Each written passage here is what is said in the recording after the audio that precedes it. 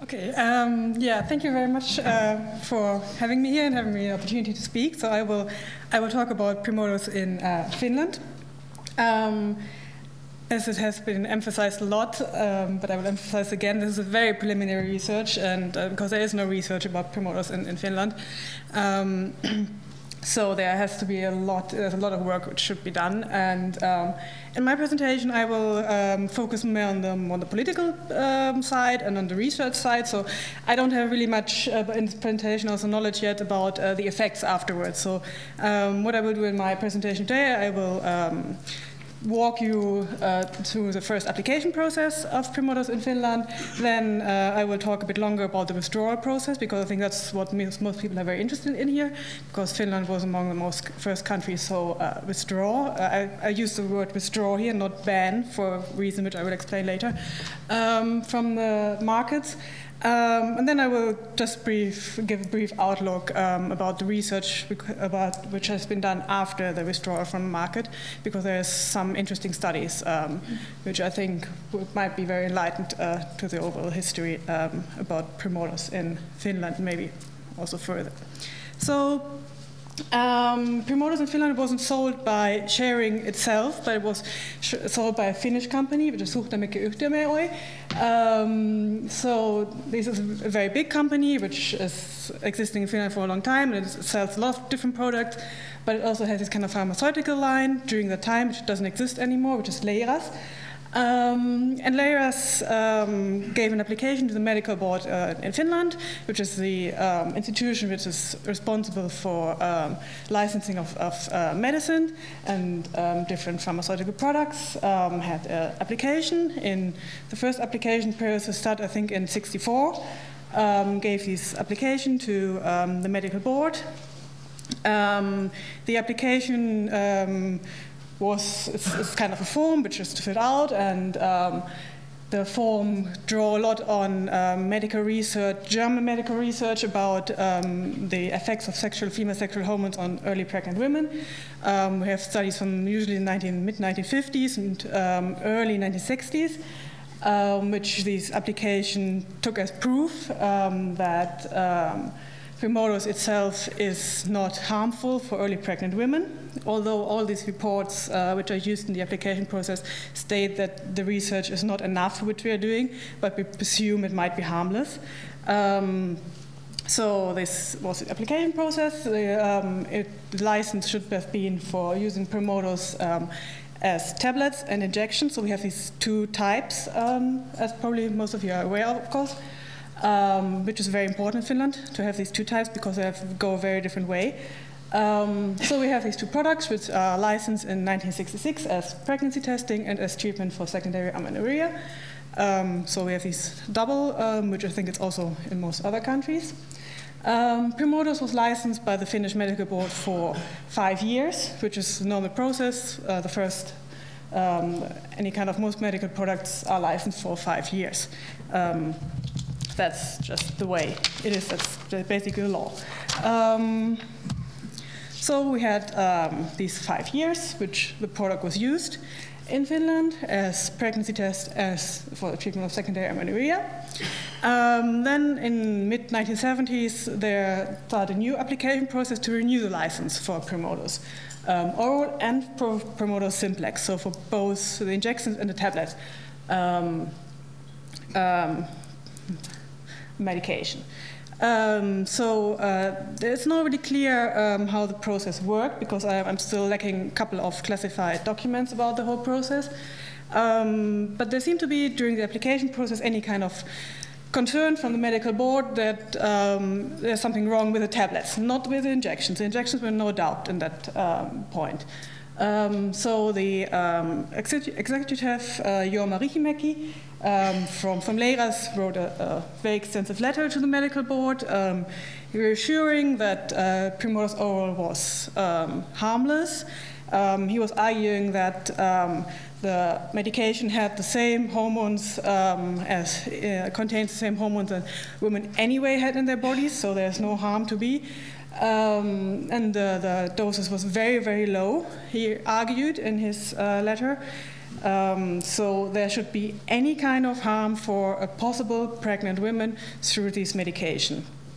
However, the Medical Board of Finland wasn't really convinced by Riihimäki's argumentation and wanted another report, and they asked for a report by a Finnish gynecologist, Sakari Timonen, who was a gynecologist at the Helsinki University Hospital during that time, and his expertise was basically that he was a gynecologist and had done several studies about female hormones and the effect of female hormones and the treatment especially of secondary amenorrhea.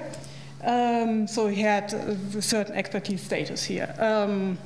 And Sakari Timonen then wrote in December 1970 his report, where he explained that although Primodos orals, we just talk about Primodos oral right now, not about the simplex, although it's well established for a long time as pregnancy test and also as a further treatment, that in comparison to what Riihimäki was saying, that he was arguing that Primodos contained a high doses of hormones, of artificial hormones, which indeed can cause abnormalities in a fetus. So he was basically contradicting completely what Leiras and Riihimäki was arguing. He was very concerned about the effects of a pregnancy test, as an oral pregnancy test, and he was arguing there was actually no need to have these kind of hormonal pregnancy tests because, from his point of view, the methods for example, urine pregnancy tests were right now easily very well established and developed, so every doctor and clinic could easily do a urine pregnancy test, and there was no need to have any kind of hormone pregnancy test. So Timonen's final verdict was in this type kind of divided, because he argued that Primodos oral was indeed dangerous for the women and the fetus, but he argued that Primodos simplex as injection form was not dangerous and could indeed be used in a clinical environment. So based on this report, what's very interesting about Sakari's report is that in comparison to Riihimäki's report, he doesn't use any kind of sources. So there's not clear where his informations are coming from. Is it from his own research?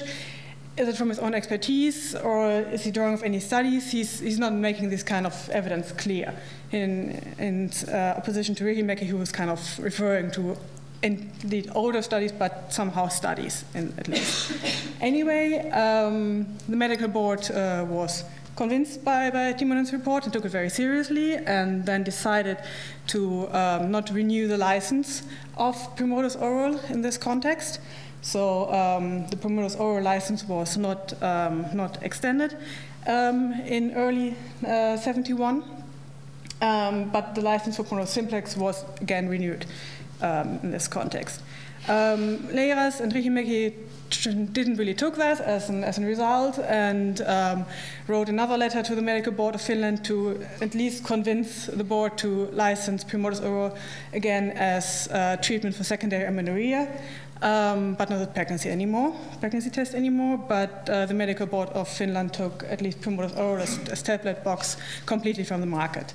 But Primodos simplex continued to be sold and used in this context in Finland until 78, which is, I think, very interesting, because at this point it was again Riihimäki and Leiras who contacted the Medical Board of Finland and argued that they wanted to withdraw Primodos simplex themselves from the market. So there was no kind of indication from the board itself to withdraw it, but from the company who was selling it. And his argumentation was that it was anyway not used as pregnancy test for a long time, apparently. There's no evidence for me how to prove that, but only as treatment for secondary amenorrhea. But Riihimäki was arguing that lately there had been a lot of allegations, especially in the UK. He's referring explicitly to the UK about possible causes of abnormalities of Primodos simplex also, and he was also fearing negative publicity. So in this kind of context, the company decided to withdraw Primodos. He's also referring in his letter, very interesting, that there's still not enough research from his point of view to go in one way or another way. But he's also referring very clearly that the mother company from where they got the medical sharing was not convinced by the allegations in the UK, different from the Finnish company, to make any kind of verdict to still withdraw the medication. So it was kind of a very lonely decision by the Finnish company to then withdraw themselves Primodos simplex. So we have kind of division that Primodos oral was not renewed the license in 71, and Primodos simplex, then later as injection, was withdrawn by the company itself in 87. Which is very interesting in this form. After Primodos simplex was withdrawn from the Finnish market, I found a letter by the German medical board, which was sent to the Finnish medical board in 78, which was basically a questionnaire why the product was taken from the market. I don't know the answer, if there was an answer to this letter. I haven't seen any material yet about it. There might be an answer, but of course very interesting to see the argumentation between the kind of political institutions about this. But apparently the medical board in Germany was very concerned that it was taken from the market, and there were questions about why it was taken from the market, who took it from the market, the company or the board, or if they have any kind of evidence about any kind of any harm which this might have caused. So that was basically the story of Primodos in Finland during that time. So after 78, it wasn't sold anymore. But interesting enough, the research continued in Finland still with kind of female sexual hormones and connected ideas. So there was this very interesting study, which is ethically very problematic, as I figured out, by Martti Pulkkinen. This the guy over there. He's a Turku-based gynecologist. Turku is a small city in southwestern Finland. And he made a highly controversial study in the early 1980s, where he had a group of women who were seeking an abortion. And he made them consent to his study to take the same hormones which were contained in Primodos, take the hormones, and then after the abortion that he was able to examine the aborted fetus. Which is very interesting about this study, that the study was financed by sharing. So we have a very clear connection here. And he concluded his study after examining the fetuses that any kind of hormones contained in these pregnancy tests have no effect on any kind of fetuses. They don't cause any abnormalities, nothing. So he contradicted in 1984 when the report was published completely, which was already stated in 71 by Timonen. So it's very interesting. Obviously, we can figure out how this result came to life when we look at the finances of the study. So that's very interesting, I think. And there is a last study which was done in the 1990s, which is kind of related to that. Elina Heminik, who did a study for the National Research and Development Center for Welfare and Health in Helsinki. She was using data from the mid-1950s until the 1960s, 1963, so before Primodos was sold in Finland. She used data from maternity clinics in Helsinki about women who kind of received any kind of female hormone drugs during their pregnancy. So there's not a direct link to Primodos, but she was researching the same hormones. And she studied the data which was collected prior to it. And her focus was kind of three focus in her study, which was first was if these kind of drugs caused cancer in the mothers later, if it caused cancer in the children, and if there was any kind of abnormalities. And her results were quite clear. She argued that women who use any kind of female sexual hormone drugs in their early pregnancy did not have kind of any risk of cancer later, high risk of cancer. The children didn't have any high risk of cancer, but her result was that especially male infants had a high risk of abnormalities through female sexual hormone drugs, which were exposed to in an early pregnancy. So she not only was looking at specifically infants, but also at this gender difference, that especially male infants might have been more affected than female infants in this context. So that's kind of the research, which was after, although the product was withdrawn, still going on in Finland, which still shows, I think, a very diverse picture and a very interesting picture, and it's very fascinating to see how, of course, the financing of the study. So I think the Pokinin study is it's one end, and the Hemmingin study is on the other end, and how contradictory the studies are working with each other. Yeah. So what can be said as a form of conclusion?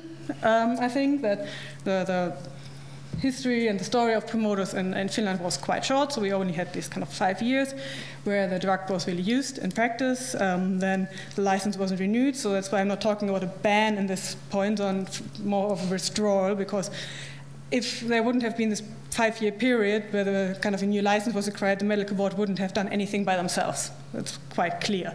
So there wouldn't be any kind of further studies.